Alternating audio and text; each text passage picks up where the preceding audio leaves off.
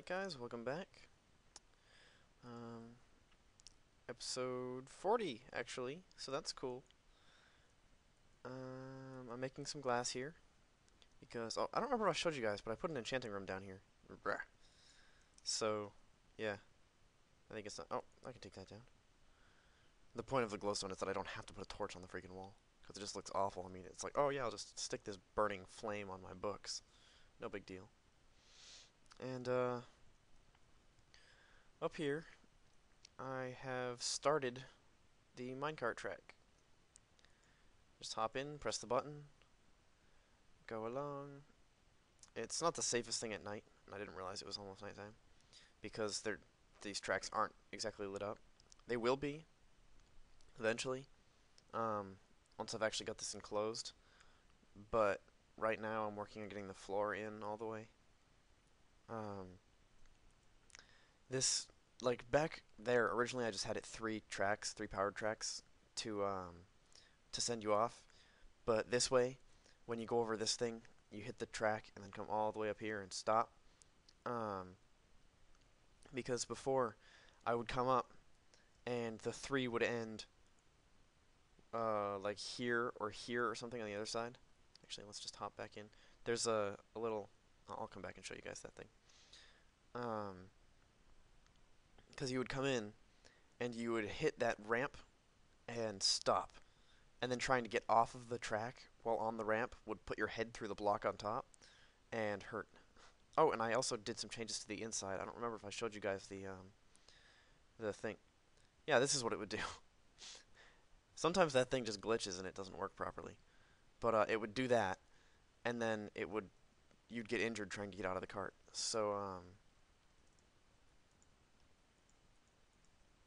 instead, I thought it would be good if Alright, I put it on moody. I don't know why, I was just bored and everything looked kind of weird on bright, so I was like, let's try moody for a minute. And then I decided to record almost immediately after. So yeah, I put a little sign there, and oh, I can take that off. Um, so let's see, I'm gonna sleep, but let's see, it's almost exactly uh, what is it? Oh, I can remember this. Come on. Um, I want to say no, 2.5 stacks of everything in that direction between this place and the other place. Um, so when I hop up here, because it's like each powered rail is 32 blocks apart. So this torch right here is 32 blocks from the building, and this torch is 32 blocks from that one, which is two chunks. So we've got 2, 4, 6, 8, 9, 10. So, and it's again another 32 blocks to here. Um, and that makes, let's see, I said it was 32 blocks between, which means each one is two chunks. And then there's, okay, so yeah, it's about 10 chunks between the two. And, I did get better doors installed here. So it does push up 2 blocks there. I'll come down here and show you how it works.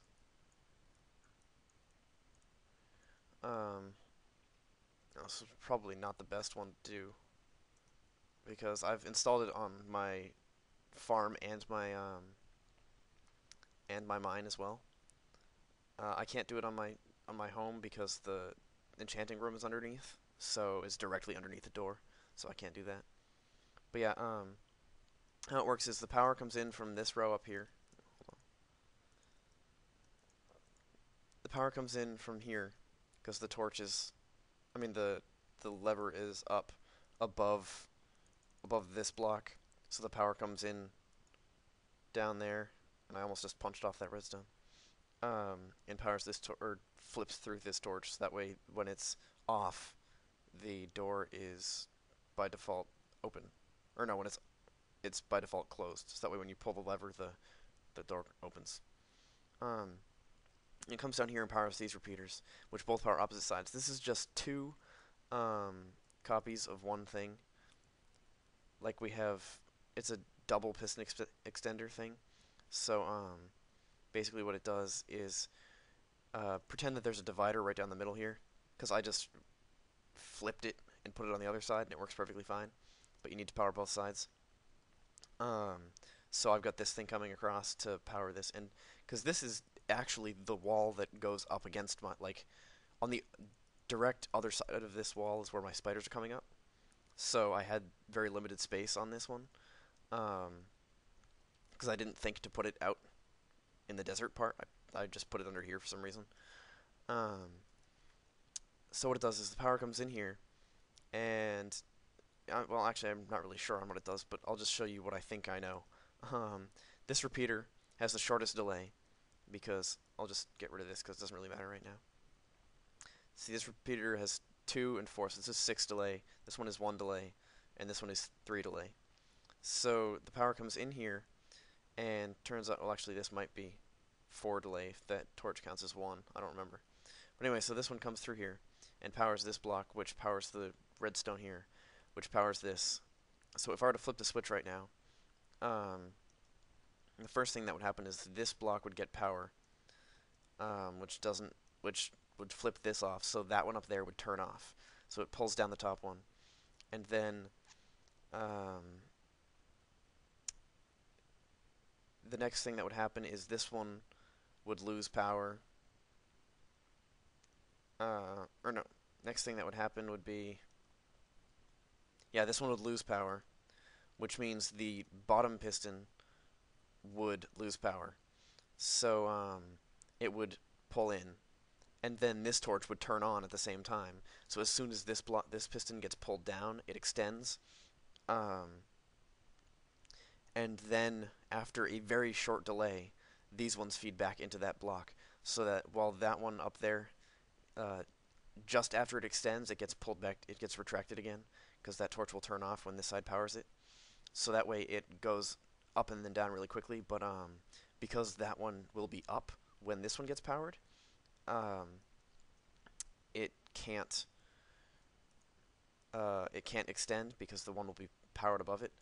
And then when it loses power, or when the top one retracts again, it just doesn't realize that it's supposed to be powered again.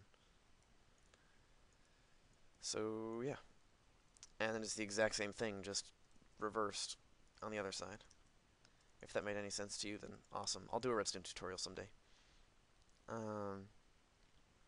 Let's see, I went down and I grabbed a bunch of nether brick and then almost died. I did die a bunch of times in the nether, because I was like level 30 or something, and then I died twice building that tower and lost all of it, and then died like 10 times in the nether. So I used up all of my all of my sand trying to make glass. Actually, my sand is down here, which I'll take that and that because I need more.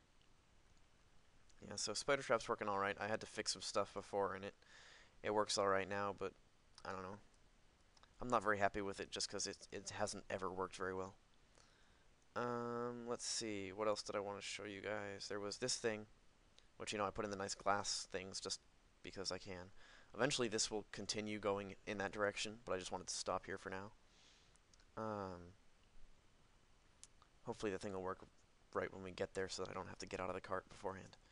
Because normally it works perfectly fine. Like, I'll just ride in and it stops just as I get up to the where the button is, or where the stopper is. Like, cause see, this pressure plate is supposed to last just long enough for me to get to this block, and that's why I made it so long. Because I used to have it just extend to here, and that was fine, but it wouldn't pick me up when it wouldn't count that there was power coming from that detector rail if it was here. So I had to move it here, and then I would come up and hit this thing and bounce off onto this block, and then when I press the button I wouldn't move. So this way it puts me here so I can just hop out and walk away, and then when I come back I can just hop in and press the button again. Hop in and press the button again, and it works fine.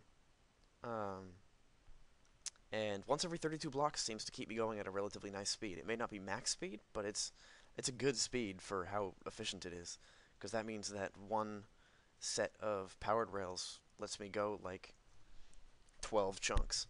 So I think it's pretty good. As long as I don't go uphill, it works perfectly fine. Um, let's see. I haven't done much. I had to go back for a bunch of sand, and I've already turned it all into glass. So, because that up there that I've done so far was 4 stacks, which means one more or 2 more stacks should one more stack should bring me all the way back up to here. Um, yeah, and that's pretty much it. So, thanks for watching, and I'll see you next time. Oh, oh, okay, I'll explain it next time. No, I won't. That right there is my new logo, I guess. I'm just using the circle with the lines on either end. I don't know if you noticed, but it's in the ceiling at my storage room. It's up in the glass out of nether brick. So yeah, I'll show you that next time. Thanks for watching, and I'll see you then.